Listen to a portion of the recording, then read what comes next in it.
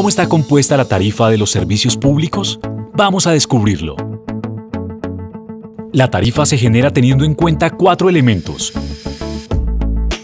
El costo unitario está compuesto por el cargo por unidades de consumo, costos asociados a las actividades que debe hacer el operador para lograr que los servicios públicos lleguen a tu hogar.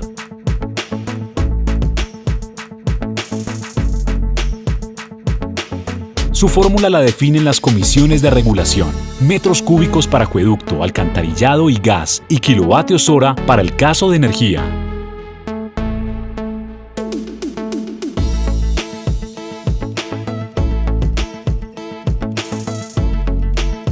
Es la metodología que define la capacidad de pago de impuestos o contribuciones y la categoría de la instalación, es decir, si es una vivienda o una industria o comercio. Subsidios es una ayuda o descuento que se le hace al costo del servicio y que se aplica automáticamente en los valores a pagar. Contribución es un mayor valor pagado por el total de consumos para contribuir con los subsidios otorgados a los estratos 1, 2 y 3.